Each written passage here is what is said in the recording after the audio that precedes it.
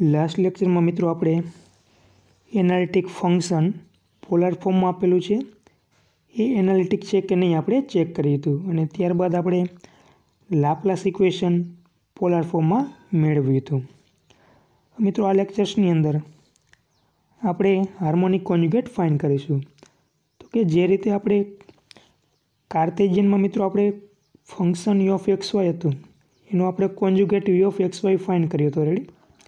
तो जे रीते मित्रों आपणे कार्टेशियन फॉर्म में हार्मोनिक कोंज्युगेट फाइंड करी छे ए ज रीते पोलर फॉर्म में मित्रों आपणे यू ऑफ आर थीटानुं फंक्शन आपेलुं हशे you of are theta and we find is harmonic कोंज्युगेट in a form of you of are theta. तो मित्रों जे रीते आपणे कार्टेशियन में हार्मोनिक कोंज्युगेट यूनो फाइंड करी छे ए ज रीते पोलर में पण मित्रों आपणुं जे फंक्शन यू हशे केवा फॉर्म में हशे आर अने थीटा फॉर्म में एनो हार्मोनिक कोंज्युगेट आपणे फाइंड करीशुं। तो ये पण केवा फॉर्म में हशे मित्रों आर अने थीटा फॉर्म में। मीन्स कार्टेशियन में मित्रों आपणुं फंक्शन एक्स अने वाय फॉर्म में आपेलुं हतुं। रेडी। ज्यारे पोलर में आपणे फंक्शन आपेलुं हशे आर अने थीटा फॉर्म में। तो जे रीते मित्रों जे आपणे स्टेप कार्टेशियन में फॉलो कर्या छे मित्रों ए ज सिमिलरली स्टेप आपणे अहींया फॉलो करीशुं। तो कि harmonic function means harmonic कोंज्युगेट find करवा माटेनी कंडीशन ए हती मित्रों कि आपणुं function you of x Y harmonic होवुं जोईए। त्यारबाद मित्रों आपणे एनो हार्मोनिक कोंज्युगेट वी फाइंड कर्यो हतो। तो आपणे कार्टेशियन में हार्मोनिकनी डेफिनेशन ऑलरेडी स्टडी करी चूक्या छीए। कोई फंक्शन यू ऑफ एक्स वाय मित्रों हार्मोनिक क्यारे कहेवाशे तो कि बे कंडीशन सेटिस्फाई करतुं होवुं जोईए।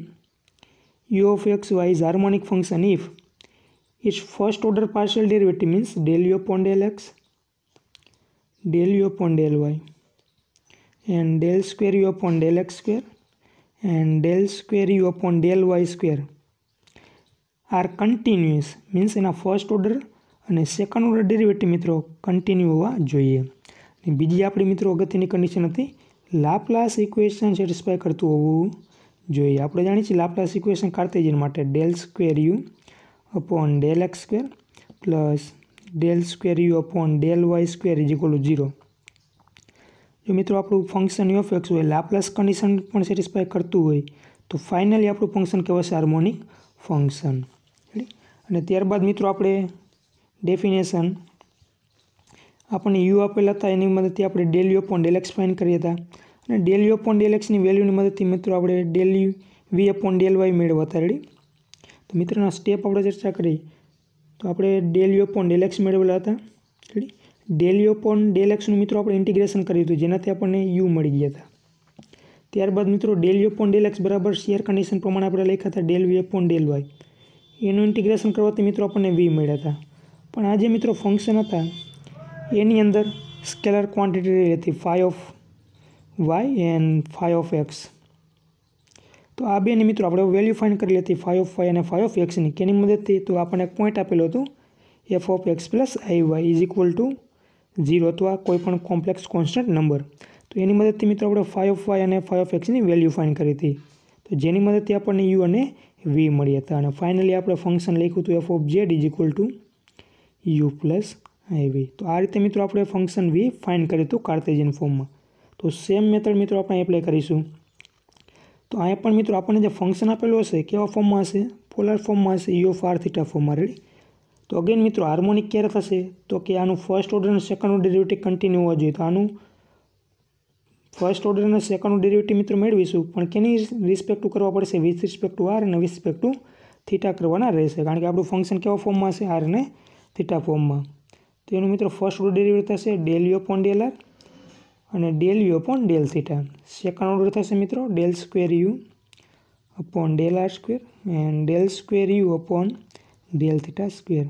आ मित्रों कंटिन्यू होवा जोईए अने बीजी कंडीशन लाप्लास इक्वेशन सेटिस्फाई करतुं होवुं जोईए। तो मित्रों लास्ट लेक्चर में आपणे ऑलरेडी पोलर फॉर्म माटे लाप्लास इक्वेशन मेळवेलुं छे। तो आपणुं लाप्लास इक्वेशन हतुं R square del square you upon del R square plus are del you upon del are plus del square you upon del theta square is equal to 0। जो मित्रों आपणुं function you of are theta जे आपणे आपेलुं छे ए आ Laplace equation पण satisfy करे तो आपणा function you of are theta ने कहेवाशे harmonic function. Ready. अने त्यारबाद मित्रों आपणे जे रीते कार्टेशियन में del you upon del x ઉપરથી આપણે ડેલ વી અપોન ડેલ વાય ફાઇન કર્યા હતા. રેડી? એ જ રીતે અહીં જે આપણને del you upon del R આપેલા હશે એની મદદથી આપણે ડેલ વી અપોન ડેલ થીટા મેળવીશું અને ત્યારબાદ એનું ઇન્ટિગ્રેશન કરવાથી આપણને વી મળી જશે.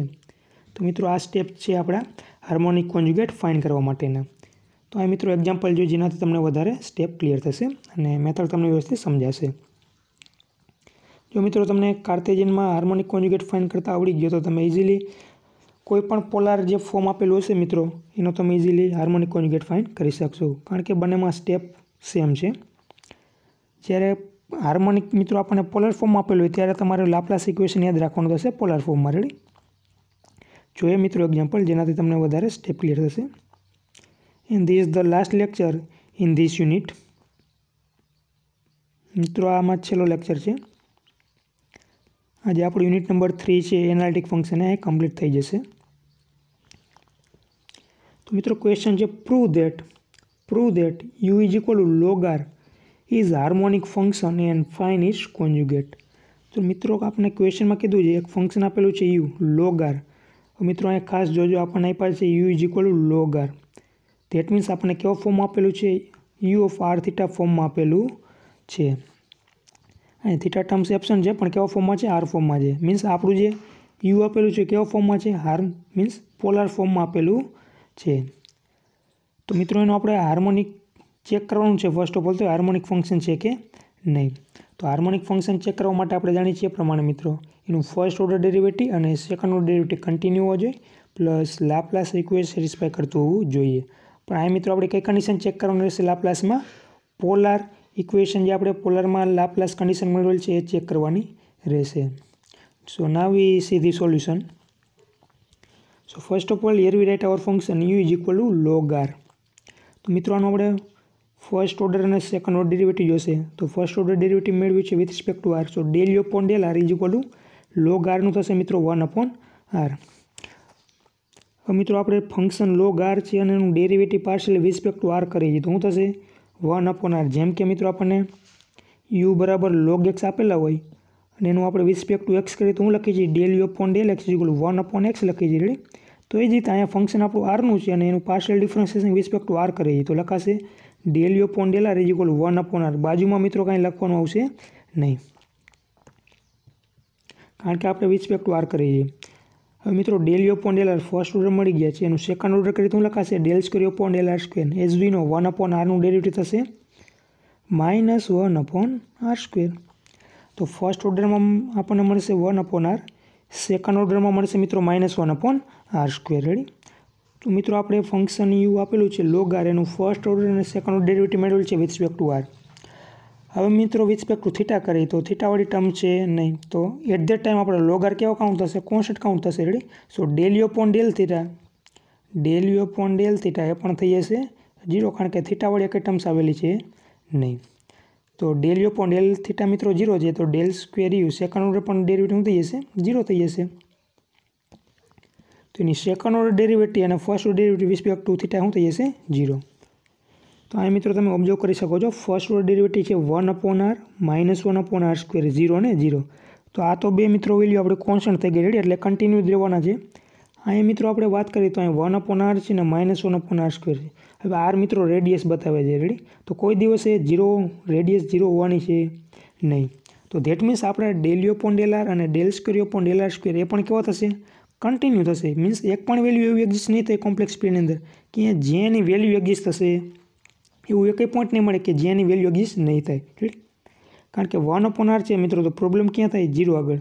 But R denote the radius, so R never be 0. Radius મિત્રો 0 હોવાની છે નહીં. એટલે del you upon del R અને del square upon del R square કેવા થશે? કન્ટિન્યુ થશે. તો ફાઇનલી મિત્રો આપણા ફર્સ્ટ ઓર્ડર અને સેકન્ડ ઓર્ડર કેવા થશે? કન્ટિન્યુ ડેરિવેટિવ થશે. તો આપણી જે હાર્મોનિકની કન્ડિશન છે મિત્રો એ ફર્સ્ટ અહીંયા સેટિસ્ફાય થાય છે. રેડી? બીજી ચેક કરવાની મિત્રો કન્ડિશન એ છે કે લાપ્લાસ ઇક્વેશન સેટિસ્ફાય કરતું હોવું જોઈએ. પણ આ કાર્ટેશિયન માટે ચેક કરવાનું નથી. કેના માટે કરવાનું છે? પોલાર માટે. તો આ મિત્રો આપણું પોલારમાં જે આપણે લાપ્લાસ ઇક્વેશન મેળવેલ છે એ આપણે લખી. તો આપણું લાપ્લાસ ઇક્વેશન હતું મિત્રો R square del square upon del R square plus R del you upon del R plus del square upon del theta square બરાબર 0 થતા હોવા જોઈએ. તો મિત્રો આમાં વેલ્યુ સબસ્ટિટ્યુટ કરીએ. આપણે ઓલરેડી બધી જ વેલ્યુ મેળવેલી છે. તો del square you upon del R square મિત્રો આપણને મળ્યા હતા -1 અપોન આર સ્ક્વેર. રેડી. આ મિત્રો R square ફોર્મ્યુલાને as it is અહીં વેલ્યુ સબસ્ટિટ્યુટ કરેલ છે del square upon del R સ્ક્વેરની -1 upon R square. Are as it is del you upon del R મિત્રો આપણને મળ્યા 1 અપોન આર. રેડી. અને del square upon del theta square આપણને મળ્યા છે 0. તો મિત્રો અહીંથી આર સ્ક્વેર કટ થઈ જશે, આર કટ થઈ જશે, તો વધશે -1 + 1. Answer is the 0. So that means hour function you satisfy the Laplace equation. તો મિત્રો આપણું function you of R theta is equal to log R એ આપણી હાર્મોનિકની જે કન્ડિશન છે એના ફર્સ્ટ ઓર્ડર અને સેકન્ડ ઓર્ડર કન્ટિન્યુ પણ છે અને લાપ્લાસ ઇક્વેશન પણ સેટિસ્ફાય કરે છે. તો હાર્મોનિકની ડેફિનેશન પ્રમાણે ફંક્શન કેવું થઈ ગયું મિત્રો? Harmonic function. તો મિત્રો અહીં પ્રૂફ થાય છે કે આપણું જે function you of R theta આપેલું છે કેવું છે? હાર્મોનિક ફંક્શન છે. હવે મિત્રો આપણે સેકન્ડ પોર્શન જોઈએ આપણા એક્ઝામ્પલ્સનું. તો આપણે હાર્મોનિક કોન્જ્યુગેટ ફાઇન્ડ કરવાનું છે. તો મિત્રો આપણે શું ફાઇન્ડ કરવાના છે એ ખબર હોવી જોઈએ. વી ઓફ આર થીટા ફાઇન્ડ કરવાના છે. મીન્સ વી આપણે ફાઇન્ડ કરવાના છે. આપણી પાસે રિયલ પાર્ટ છે મિત્રો log R, imaginary part find કરવાનું છે. એ પણ કેવો ફોર્મમાં હશે? આર અને થીટા ફોર્મમાં હશે. મીન્સ આર અને થીટાનું કોઈક ફંક્શન હશે આપણે ફાઇન્ડ કરવાનું છે. તો જે રીતે મિત્રો કાર્ટેશિયનમાં આપણે પ્રોસિજર એપ્લાય કરી હતી સેમ સ્ટેપ અહીં આપણે એપ્લાય કરીશું. સો નાવ to find harmonic conjugate V of R theta. So bye CR condition. હવે મિત્રો આપણી પાસે વેલ્યુ કઈ છે? Del you upon del R છે. તો del you upon del R બરાબર આપણે શું જાણીએ છીએ? 1 અપોન આર ડેલ વી અપોન ડેલ થીટા જાણીએ છીએ. તો મિત્રો આપણને વી મળી જશે. રેડી. આપણી પાસે યુ તો ઓલરેડી છે જ, એટલે આનું ઇન્ટિગ્રેશન નથી કરવાનું મિત્રો. યુ તો આપણી પાસે જ. આપણી પાસે કોણ મેળવવાનું છે? વી મેળવવાના છે. તો મિત્રો આપણી પાસે વી વાળી ટર્મ હોવી જોઈએ. તો એ આપણને કેવી રીતે મળશે? Del you upon del R બરાબર લખાશે 1 અપોન આર ડેલ વી અપોન ડેલ થીટા. હવે મિત્રો આનું ઇન્ટિગ્રેશન આપણે જો કરી નાખીએ તો આમાંથી આપણને કોણ મળી જશે? વી મળી જશે. રેડી. પણ એ ડાયરેક્ટ આપણે વી મળશે એ આપણા રિક્વાયરમેન્ટ જે છે એ આપણું કોન્જ્યુગેટ હશે ને એમાં મિત્રો બીજી ટર્મ્સ ભેગી હશે કોન્સ્ટન્ટ. રેડી. એ આપણે ફાઇન્ડ કરવાનું રહેશે અને એની મદદથી આપણને ફાઇનલી આપણને કોન્જ્યુગેટ વી મળી જશે. So by CR condition, as we know, del U upon del R is equal to 1 upon R del V upon del theta. તો મિત્રો અહીં આપણે વેલ્યુ લખેલી છે. del U upon del R આપણે મેળવ્યા કઈ મેળવ્યા? આપણને 1 upon R મેળવ્યા. Ready. del U upon del R બરાબર આપણને મળ્યા છે 1 upon R. તો એના બરાબર લખાશે del U upon del R ની value 1 upon R is equal to 1 upon R del V upon del theta. બંને બાજુથી મિત્રો 1 upon R કટ થઈ જશે. તો del V upon del theta ની કેટલી વેલ્યુ મળી આપણને? 1. તો હવે મિત્રો જાણીએ છીએ પ્રમાણે del V upon del theta મળી ગઈ. એમાંથી આપણે v જોઈ છે અને આ મિત્રો પાર્શિયલ ડેરિવેટિવ છે. રેડી. તો આપણે v જોતા હોય તો શું કરવું પડે છે? ઇન્ટિગ્રેશન કરવું પડે partially with respect to theta. જે રીતે મિત્રો આપણે u del u upon જે del x અને del v upon del y ની આપણે મિત્રો વેલ્યુ હતી એમાં આપણે પાર્શિયલ ડિફરન્શિએશન કરેલું હતું with respect to x, partial with respect to y. Ready. એ જ રીતે મિત્રો આપણે ઇન્ટિગ્રેશન કરીશું ફંક્શનનું. આપણી પાસે વેલ્યુ છે del v upon del theta is equal to 1. મિત્રો આનું ઇન્ટિગ્રેશન કરીએ વિથ રિસ્પેક્ટ ટુ થીટા, કારણ કે આપણે વિથ રિસ્પેક્ટ ટુ થીટા કરી તો જ મિત્રો અહીં પાર્શિયલ ડેરિવેટિવ અને ઇન્ટિગ્રેશન કટ થઈ શકે. તો આપણી પાસે વેલ્યુ વધશે v. તો મિત્રો આપણે ઇન્ટિગ્રેશન કરેલ છે with respect to theta both the side. So here we right as the integration del v upon del theta into d theta is equal to integration 1 into d theta. તો મિત્રો અહીંથી integration ને partial differentiation નિયમ પ્રમાણે આપણે જાણીએ છીએ પ્રમાણે કટ થશે, મીન્સ કેન્સલ થશે. રેડી. તો અહીંથી મિત્રો આપણને ફંક્શન વધશે v અને આ બાજુ મિત્રો 1નું વિથ રિસ્પેક્ટ ટુ થીટા કરીએ તો 1નું શું થશે? જેમ વિથ રિસ્પેક્ટ ટુ એક્સ કરતા હોય મિત્રો તો હું એડ થાય એક્સ પ્લસ સી એડ થાય. રેડી. તો એ રીતે વિથ રિસ્પેક્ટ ટુ થીટા કરીએ તો શું થશે? થીટા પ્લસ મિત્રો સી થશે. પણ આપણે અહીં સી ટર્મ એડ નથી કરતા, આપણે જે ટર્મ એડ કરી છે ફાઈ ઓફ આર એડ કરી છે, કારણ કે આપણે જાણીએ છીએ પ્રમાણે આપણું વી કેનું ફંક્શન હશે મિત્રો? આર અને થીટાનું ફંક્શન હશે. રેડી. તો અહીં જે મિત્રો કાંઈ જે ટર્મ્સ એડ થશે એ કઈ ટર્મ્સ એડ કરી છે? આપણે ફાઈ ઓફ આર એડ કરી છે. જે રીતે મિત્રો આપણે કાર્ટેશિયન હતું del u upon del x હતું. રેડી. એમાં આપણે વિથ રિસ્પેક્ટ ટુ એક્સ કર્યું હતું with respect to x. At the time આપણે વાય કેવો કાઉન્ટ કર્યા હતા? કોન્સ્ટન્ટ કાઉન્ટ કર્યા હતા. અને એમાં જે મિત્રો કાંઈ આપણે વેલ્યુ મળી હતી અને પ્લસ આપણે કઈ ટર્મ એડ કરી છે? ફાઈ ઓફ વાય એડ કરી હતા, કારણ કે આપણું જે ફાઇનલી યુ ફંક્શન હોય કેનું હોય? એક્સ અને વાયનું ફંક્શન હોય. તો એટ ધ ટાઈમ વાય આપણે કોન્સ્ટન્ટ ટર્મ કાઉન્ટ થતી હતી. તો એ જ રીતે મિત્રો અહીં આપણું ફંક્શન વી છે કેનું ફોર્મ છે? આર અને થીટાનું ફોર્મ છે. રેડી. તો અહીં રિસ્પેક્ટ ટુ થીટા કરીએ તો એમાં આર આપણા કેવો કાઉન્ટ થશે? કોન્સ્ટન્ટ કાઉન્ટ થશે. તો આપણે નિયમ પ્રમાણે કોન્સ્ટન્ટ ટર્મ એડ કરીએ. તો આપણે કોન્સ્ટન્ટ ટર્મ કયા ફોર્મમાં એડ કરેલ છે? આરના ફોર્મમાં. તો આપણે લખેલા છે ફાઈ ઓફ આર. અગેન મિત્રો જો તમે આપણે આનું ઇન્ટિગ્રેશન આનું આપણે જે ટર્મ મળી છે V is equal to theta plus five off R એનું મિત્રો ડેરિવેટિવ કરી રિસ્પેક્ટ ટુ થીટા તો શું લખાશે? Del V upon del theta is equal to થીટાનું મિત્રો થઈ જશે 1 અને ફાઈ ઓફ આર તો કોન્સ્ટન્ટ છે, આરનું ફંક્શન છે, થઈ જશે 0. તો પાછા મિત્રો આપણને ઉપરની ટર્મ મળી ગઈ. રેડી?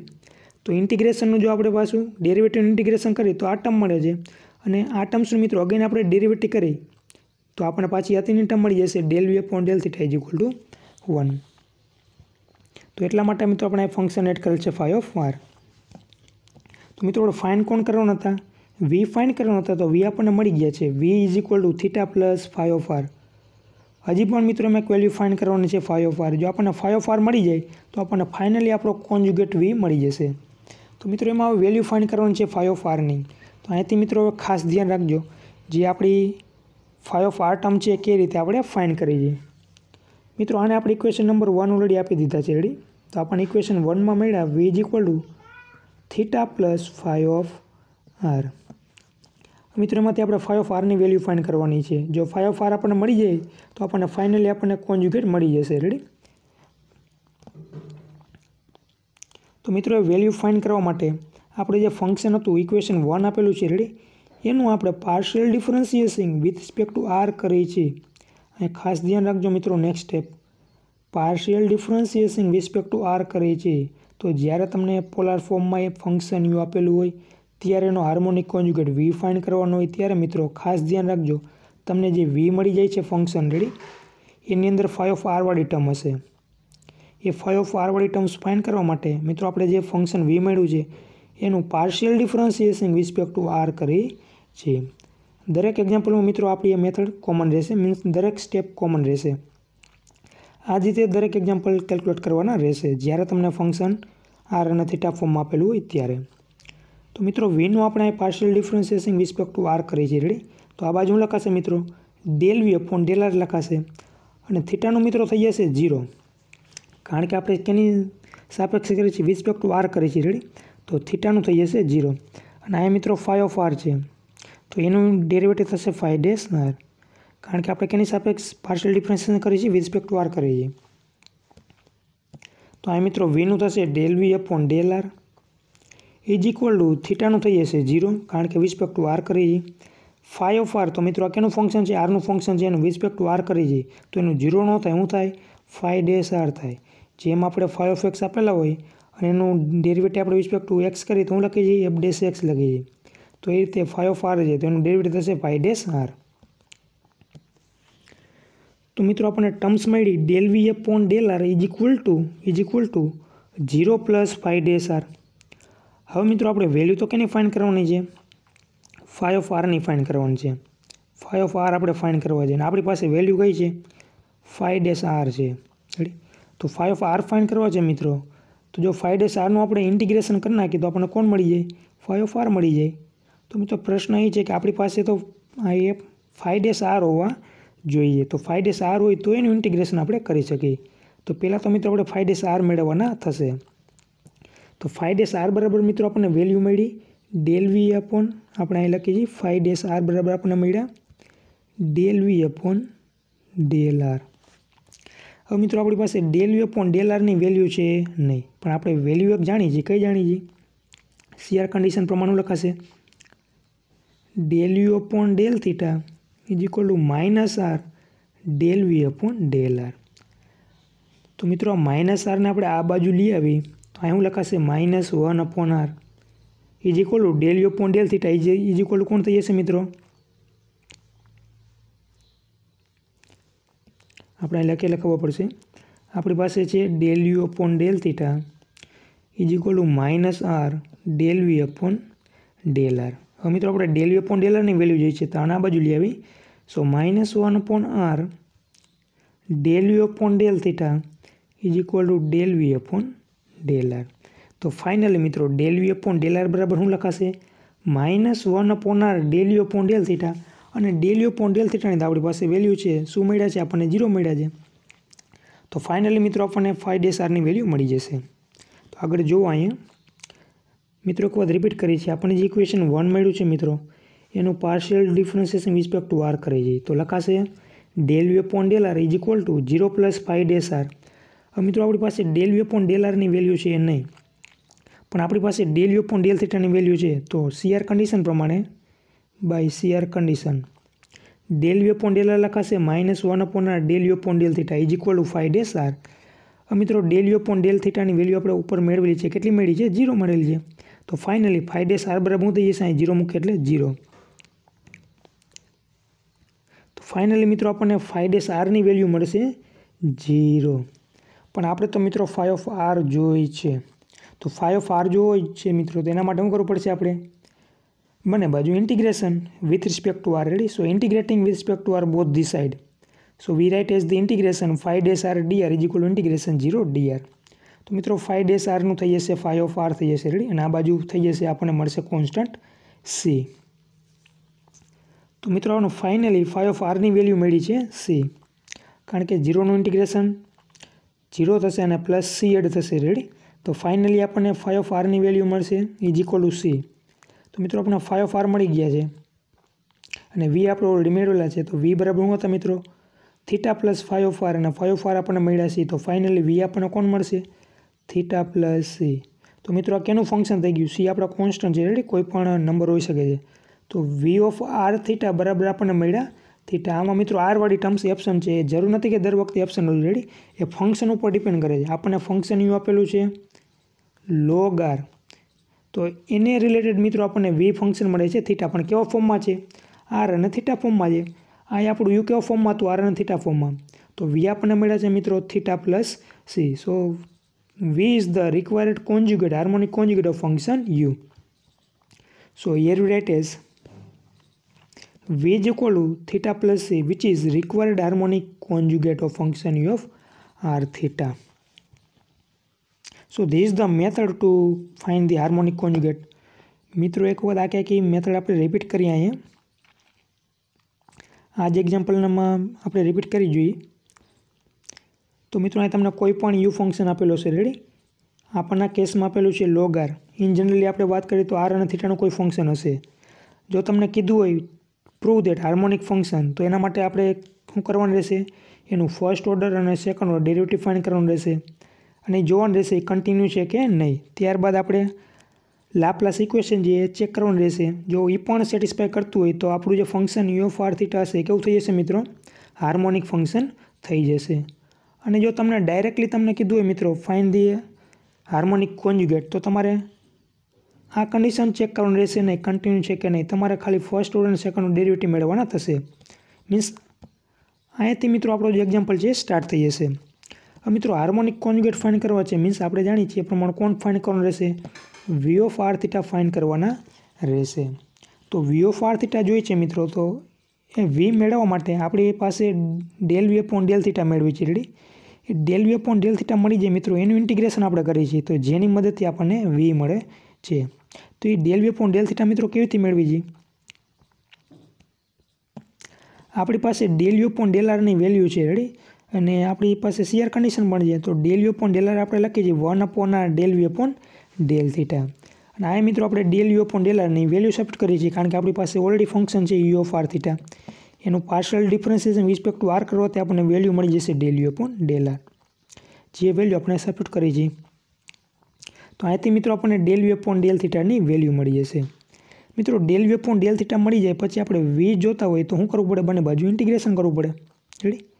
તો બંને બાજુ મિત્રો આપણે ઇન્ટિગ્રેશન કરવાથી આપણને ફાઇનલી ફંક્શન વી મળી જશે. પણ મિત્રો ફંક્શન આપણને વી મળશે એ આપણો રિક્વાયર્ડ કોન્જ્યુગેટ હશે નહીં, એની અંદર એક વેલ્યુ એડ થયેલી હશે ફાઈ ઓફ આર, એ આપણે ફાઇન્ડ કરવાની રહેશે. તો અહીંથી મિત્રો વેલ્યુ આપણે ફાઈ ઓફ આર કેવી રીતે ફાઇન્ડ કરીએ છીએ એના સ્ટેપ સ્ટાર્ટ થાય છે. તો ફાઈ ઓફ આર મિત્રો ફાઇન્ડ કરવા માટે આપણું જે ફંક્શન વી છે એનું partial differentiation with respect to R કરીએ છીએ, કે જેની મદદથી આપણને મિત્રો વેલ્યુ મળશે ફાઈ ડેશ આરની. આ મિત્રો ડેલ વી અપોન ડેલ આર મળશે, પણ આપણી પાસે ડેલ વી અપોન ડેલ આરની વેલ્યુ છે નહીં. તો અગેન આપણે સીઆર કન્ડિશન યુઝ કરીએ. તો સીઆર કન્ડિશન પ્રમાણે del V upon del theta is equal to minus R del V upon del R. તો આની મદદથી મિત્રો આપણે ડેલ વી અપોન ડેલ આરની વેલ્યુ ફાઇન્ડ કરીએ છીએ. અને del you upon del થીટાની value આપણી પાસે ઓલરેડી છે જે આપણે સબસ્ટિટ્યુટ કરી છે તો કે જેની મદદથી આપણને ફાઈ ડેશ આર મળે છે પણ આપણે તો ફાઈ ઓફ આર જોઈએ છે ready we want five off R તો ફાઈ ડેશ આર મળ્યા છે મિત્રો અગેન એનું આપણે ઇન્ટિગ્રેશન કરીએ કે જેની મદદથી આપણને ફાઈ ઓફ આરની વેલ્યુ મળે તો જે મિત્રો આપણને ફાઈ ઓફ આર મળી જાય છે એને આપણે ઇક્વેશન 1 જે આપણે વીની વેલ્યુ મેળવેલ છે એની અંદર સબસ્ટિટ્યુટ કરી દઈએ છીએ કે જેની મદદથી આપણને ફાઇનલી આપણો હાર્મોનિક કોન્જ્યુગેટ વી મળી જાય છે તો આ મિત્રો મેથડ છે હાર્મોનિક કોન્જ્યુગેટ ફાઇન્ડ કરવાની કે જ્યારે તમને યુ પોલાર ફોર્મમાં આપેલું હોય. Now we see the next example so you better understand about this. મિત્રો એવો જ એક્ઝામ્પલ આપણે એક બીજો કેલ્ક્યુલેટ કરીએ અહીંયા અગેન મિત્રો આપણે ક્વેશ્ચનમાં કીધું છે પ્રૂવ ધેટ ફંક્શન આપેલું છે r² cos 2 theta is harmonic function તો મિત્રો અહીં ચેક કરવાનું છે કે જે ફંક્શન આપ્યું છે હાર્મોનિક છે કે નહીં ત્યારબાદ એનો હાર્મોનિક કોન્જ્યુગેટ ફાઇન્ડ કરવાનો છે તો મિત્રો આગળ જે એક્ઝામ્પલમાં જોઈએ એ સ્ટેપ અહીં આપણે કન્ટિન્યુ ફોલો કરીશું. સો હાર્મોનિક ફંક્શન ચેક કરવા માટે મિત્રોનું ફર્સ્ટ ઓર્ડર અને સેકન્ડ ડેરિવેટિવ ફાઇન્ડ કરીશું. ફંક્શન છે મિત્રો r² cos 2 theta with respect to r કરીએ તો r² નું થશે 2r અને cos 2 થીટા કોન્સ્ટન્ટ કાઉન્ટ થશે રેડી તો cos 2 theta as it is again મિત્રો રિસ્પેક્ટ ટુ r કરીએ તો 2r ના થશે 2 અને cos 2 theta as it is એ જ રીતે વિથ રિસ્પેક્ટ ટુ થીટા કરીએ મિત્રો તો r² કોન્સ્ટન્ટ કાઉન્ટ થશે એઝ ઇટ ઇઝ અને cos 2 થીટાનું થશે મિત્રો માઇનસ સાઇન 2 થીટા અને બાજુમાં 2 થીટાના આવશે 2 તો cos 2 થીટાનું મિત્રો ડેરિવેટિવ થશે પાર્શિયલી માઇનસ 2 સાઇન 2 થીટા તો આ મિત્રો લખેલ છે del you upon del theta is equal to minus r² sign 2 theta into 2 again મિત્રો રિસ્પેક્ટ ટુ થીટા કરીએ રેડી તો સાઇન 2 થીટાનું થશે cos 2 થીટા અને અગેન પાછા 2 આવશે મિત્રો તો એટલે થઈ જશે -4 આપણી પાસે 2 સાઇન 2 થીટા છે એનું અગેન કરીએ મિત્રો તો 2 એજ ઇટ ઇઝ સાઇન 2 થીટાનું થશે cos 2 થીટા અને 2 થીટાને અગેન 2 આવશે તો ફાઇનલી થઈ જશે મિત્રો 4 cos 2 થીટા અને આગળ ઓલરેડી માઇનસ છે એજ ઇટ ઇઝ રહેશે so finally -4r² cos 2 theta થશે તો મિત્રો અહીં તમે જોઈ શકો છો cos 2 theta sign 2 theta ready એ બંને કન્ટિન્યુ ફંક્શન છે અને r અને r² પણ કન્ટિન્યુ ફંક્શન થશે so that means first order અને સેકન્ડ ઓર્ડર ડેરિવેટિવ છે મિત્રો એ કેવો થશે કન્ટિન્યુ થશે. હવે મિત્રો વાત આવી લાપ્લાસ ઇક્વેશન સેટિસ્ફાય કરે છે કે નહીં એ ચેક કરવાની તો આપણે લાપ્લાસ ઇક્વેશન ચેક કરી તો આ મિત્રો del square you upon del r² ની વેલ્યુ આપણે જે મેળવેલ છે સબસ્ટિટ્યુટ કરેલ છે ready 2 cos 2 theta del you upon del r ની વેલ્યુ 2r cos 2 થીટા અને del square you upon del theta સ્ક્વેરની આપણે મેળવી છે -4r² cos 2 થીટા તો મિત્રો અહીં આપણે વેલ્યુ સબસ્ટિટ્યુટ કરીને સિમ્પ્લિફિકેશન આપી તો 2r² cos 2 theta plus 2r² cos 2 theta -4r² cos 2 theta તો મિત્રો 4r² cos 2 theta -4r² cos 2 theta થઈ જશે 0 સો ધેટ મીન્સ આપણું જે function you of r theta છે એ લાપ્લાસ ઇક્વેશન પણ સેટિસ્ફાય કરે છે તો ફાઇનલી મિત્રો આપણું યુ ઓફ r થીટા એના ફર્સ્ટ ઓર્ડર અને સેકન્ડ ડેરિવેટિવ કન્ટિન્યુ પણ છે અને લાપ્લાસ ઇક્વેશન પણ સેટિસ્ફાય કરે છે so finally V conclude here hour function you of r theta is harmonic function તો મિત્રો આપણું જે ફંક્શન આપેલું છે એ કેવું છે હાર્મોનિક ફંક્શન છે અગેન મિત્રો હવે આપણે હાર્મોનિક કોન્જ્યુગેટ ફાઇન્ડ કરવા છે that means to find V of r theta તો વી ઓફ r થીટા મિત્રો આપણે ફાઇન્ડ કરવા છે તો આપણે શેર કન્ડિશન અગેન યુઝ કરીશું આપણી પાસે કઈ વેલ્યુ છે del you upon del r ની છે તો એના બરાબર લખાશે 1 અપોન r ડેલ વી અપોન ડેલ થીટા અહીંયા મિત્રો આપણે del you upon del r ની વેલ્યુ સબસ્ટિટ્યુટ કરીશું so bye share condition del you upon del r is equal to 1 upon r del V upon del theta આપણે મિત્રો વી જોઈએ છે ready એટલા માટે આપણે del you upon del r બરાબર લખ્યા છે 1 અપોન r ડેલ વી અપોન ડેલ થીટા અહીંયા મિત્રો del you upon del r ની વેલ્યુ આપણે ઓલરેડી ઉપર મેળવેલી છે સબસ્ટિટ્યુટ કરેલ છે રેડી 2r cos 2 થીટા અને આ બાજુ થશે 1 અપોન r ડેલ વી અપોન ડેલ થીટા મિત્રો r છે મલ્ટીપ્લાય થઈ જશે એટલે ડેલ વી અપોન ડેલ થીટાની વેલ્યુ થઈ જશે 2r² cos 2 થીટા તો આ વેલ્યુ આપણને મિત્રો મળી ડેલ વી અપોન ડેલ થીટાની આપણે મિત્રો વી જોઈએ છે તો again integrating with respect to theta both the side તો મિત્રો આનું ઇન્ટિગ્રેશન કરી આપણે બંને બાજુ વિથ રિસ્પેક્ટ ટુ થીટા તો અહીંથી મિત્રો થઈ જશે ફંક્શન વી આ બાજુ મિત્રો આપણે 2r² કેવો કાઉન્ટ થશે કોન્સ્ટન્ટ કાઉન્ટ થશે કારણ કે આપણે રિસ્પેક્ટ ટુ થીટા કરી છે પાર્શિયલી રેડી તો 2r² કાઉન્ટ થશે કોન્સ્ટન્ટ હવે મિત્રો cos 2 થીટાનું with respect to theta integration કરી છે તો cos 2 થીટાનું થશે sin 2 થીટા। અહીંયા પૂરું થઈ જશે નહીં, છેદમાં 2 થીટાના આવશે 2। આપણે જાણીએ છીએ પ્રમાણે ડેરિવેટિવમાં મિત્રો બાજુમાં થાય, રેડી। જેમ કે cos 2 થીટા છે એનું ડેરિવેટિવ થશે -2 sin 2 થીટા અને એનું ઇન્ટિગ્રેશન થશે sin 2 થીટા upon 2। તો આ મિત્રો તમને ખબર હોવી જોઈએ।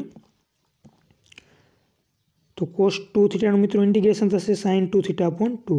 અગેન મિત્રો આ ટર્મ સેટ થશે કોન્સ્ટન્ટ, કેવા ફોર્મમાં છે ફાઈ ઓફ આરમાં। તો આને મિત્રો આપણે ઇક્વેશન 1 કહી દઈએ છીએ। હવે તમે જાણો છો એ પ્રમાણે શું ફાઇન્ડ કરવાનું રહેશે? ફાઈ ઓફ આર ફાઇન્ડ કરવાના રહેશે। તો ફાઈ ઓફ આર ફાઇન્ડ કરવા માટે વીનું આપણે શું કરીશું? Partial differentiation respect to R કરીશું, રેડી। તો આગળ મિત્રો જે એક્ઝામ્પલમાં જોઈએ એ સ્ટેપ આપણે ફોલો કરીશું। સો partial differentiation respect to R કરીએ તો શું લખાશે? ડેલ વી અપોન ડેલ આર। હવે મિત્રો રિસ્પેક્ટ ટુ આર આપણે પાર્શિયલ ડિફરન્શિએશન કરીએ છીએ તો આર સ્ક્વેરનું થશે 2r અને 2 તો ઓલરેડી હતા જ મિત્રો અહીંયા। તો અહીં મિત્રો કરીએ છીએ આપણે del V upon del R is equal to 2 મિત્રો ઓલરેડી છે અને આર સ્ક્વેરના થશે પાછા 2r। સાઇન 2 થીટા કોન્સ્ટન્ટ રહેશે કારણ કે આપણે partial differentiation respect to theta કરીએ છીએ। અને મિત્રો ફાઈ ઓફ આરનું થઈ જશે ફાઈ ડેશ આર। મિત્રો અહીં 2 કટ થઈ જશે તો આપણે પાસે ડેલ વી અપોન ડેલ આરની વેલ્યુ શું વધશે? Del V upon del R is equal to 2r sin 2 theta plus phi dash R. આમાંથી મિત્રો આપણે વેલ્યુ ફાઇન્ડ કરવાનું છે ફાઈ ડેશ આરની। તો ફાઈ ડેશ આર મિત્રો ફાઇન્ડ કરવા છે તો આપણી પાસે ડેલ વી અપોન ડેલ આરની વેલ્યુ હોવી જોઈએ, જે આપણી પાસે વેલ્યુ છે નહીં, બટ આપણે શેર કન્ડિશન જાણી છીએ તો એના બરાબર લખાશે -1 અપોન આર ડેલ વી અપોન ડેલ થીટા। તો મિત્રો અહીં ડેલ વી અપોન ડેલ થીટા બરાબર આપણે લખ્યા છે -1 upon R del V upon del theta by share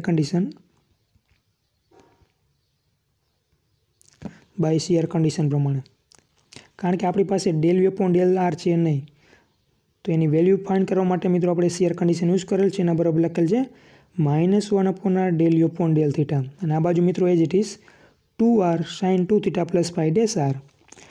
હવે મિત્રો ડેલ વી અપોન ડેલ થીટાની વેલ્યુ આપણે ઉપર ઓલરેડી મેળવેલી છે, જે આપણને મળેલી હતી -2r² sin 2 થીટા। તો અહીંયા આપણે ડેલ વી અપોન ડેલ થીટાની વેલ્યુ સબસ્ટિટ્યુટ કરેલ છે, રેડી। તો મિત્રો એક આર કટ થઈ જશે અને માઇનસ થઈ જશે પ્લસ। અહીં મિત્રો પ્લસ કરી નાખજો, માઇનસ અહીં વેલ્યુ થઈ જશે પ્લસ। હવે મિત્રો 2r sin 2 theta is equal to 2r sin 2 theta plus phi dash R. અને મિત્રો આ બાજુ લઈ આવી તો શું થઈ જશે? 2r sin 2 theta minus 2r sin 2 theta means 0 થઈ જશે, રેડી। તો આ બાજુ વધશે મિત્રો ફાઈ ડેશ આર। તો ફાઇનલી આપણને ફાઈ ડેશ આરની વેલ્યુ મળી જશે 0। અહીં મિત્રો પ્લસ કરી નાખજો ખાસ, કારણ કે અહીં માઇનસ થઈ જશે પ્લસ। તો મિત્રો ફાઇનલી આપણને ફાઈ ડેશ આરની વેલ્યુ મળી છે 0। આપણે મિત્રો ફાઈ ઓફ આર જોઈએ છે તો ઇન્ટિગ્રેશન કરેલ છે અગેન, તો ઇન્ટિગ્રેશન કરવાથી મિત્રો ફાઈ ઓફ આર મળી જશે આપણને સી। અહીંયા થશે integration phi dash R is equal to integration 0, ready. તો આ બાજુ થઈ જશે ફાઈ ઓફ આર અને આ બાજુ થશે 0 પ્લસ સી। તો ફાઈ ઓફ આરની વેલ્યુ મળશે 0 plus C. So finally five off R is equal to C. તો ફાઈ ઓફ આર મિત્રો મળી ગયા છે, એને આપણે ઇક્વેશન 1માં સબસ્ટિટ્યુટ કરી દઈએ તો વી ઇઝ ઇક્વલ ટુ મિત્રો આપણને મળશે r² sin 2 theta plus C. So which is required harmonic conjugate. તો મિત્રો આપણને વી મળી ગયા છે। Finally are of theta is equal to r² sin 2 theta. તો અહીં મિત્રો તમે જોઈ શકો છો કેનું ફંક્શન છે આર અને થીટાનું ફંક્શન છે। સો which is the required hour harmonic conjugate. So this is the harmonic conjugate of our function u. Now complete this example in homework yourself. Prove that u is equal to r² sin 2 theta is harmonic function and find its conjugate. મિત્રો આગળ આપણે example જોઈએ એ પ્રકારે same example છે। u is equal to r² sin 2 theta છે, ready. પહેલાં harmonic conjugate છે કે નહીં એ ચેક કરો અને ત્યારબાદ એનો હાર્મોનિક કોન્જ્યુગેટ ફાઇન્ડ કરો। તો જે રીતે મિત્રો આપણે આગળનો એક્ઝામ્પલ જોયો છે એ જ રીતે સેમ સ્ટેપ તમારે ફોલો કરવાના રહેશે। તો મિત્રો અહીંયા આપણું યુનિટ નંબર 3 પેપર નંબર 7ની અંદર જે હતું એનાલિટિક ફંક્શન એ અહીંયા પૂરું થાય છે। નાવ in next lecture we will start hour next unit number 4 Kosi રીમાન integrals. Thank you, have good all of you.